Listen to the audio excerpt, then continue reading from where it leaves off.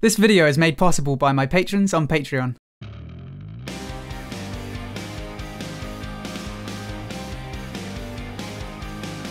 Hello everyone, my name is Xiomaro and welcome back to the channel. So here's something that hasn't really been talked about much, the Book of Lore. And I guess I understand why. I mean, Battlerite is an arena game, not a storytelling game, so it stands to reason that the sort of people who play Battlerite might not be interested in the backstory of the characters. I mean, from a competitive standpoint, who cares? But at the same time, I've really been enjoying reading them. Last week we had a first look at the new lore and the world map. We've seen the world map before, but now we have some points of interest marked with a little information about the region. It also tells you which champions come from where. So for the next 6 months by the looks of things, we'll be getting a new piece of lore each week. So far it's looking like we're getting the backstory on a different champion each week, so 27 champions, 27 weeks. Well, 28 soon actually, but we'll get to that in a minute. The Rukan one was kinda cool because it was the first one, but actually I had a read through Rygon's one yesterday when it went out and it was even better. I've seen some criticism of the writing style, but meh. I'm less bothered by the way it's written because the way things are getting pieced together seems really cool. I'd like to avoid spoilers in this video, but it's going to be impossible in a moment, so if you want to read it first, pause the video, read it, and then come back. Okay?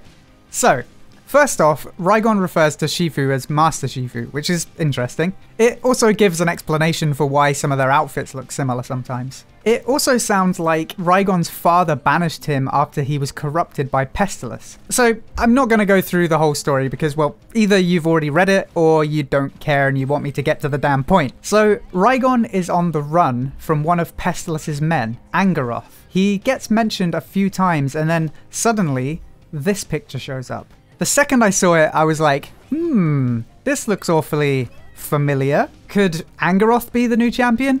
Well, as I said, spoilers, he's possibly not the new champion because, well, he kind of gets his head chopped off by Rygon. But the green eyes, the beetle-horned helmet, that's definitely our new champion. However, in the teaser picture in the roadmap, the new champion has a green orb, not a sword like Angaroth has. So the question is, does Angaroth get resurrected and maybe has a sword and an orb?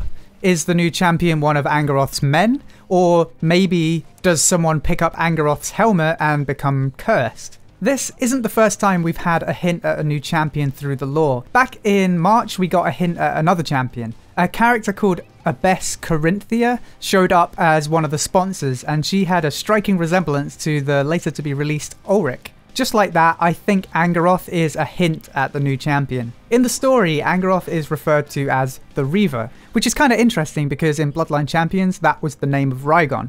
But for that same reason, it doesn't really help us predict what abilities the new champion might have.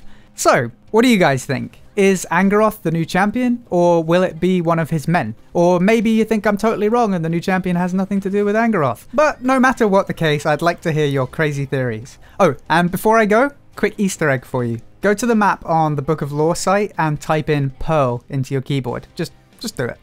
I hope you enjoyed this video. If you did, then please feel free to subscribe for more gaming guides, news, and discussion. And don't forget to check out the links below to Patreon, Discord, and Twitch. Until next time, thank you for watching, and I'll see you soon.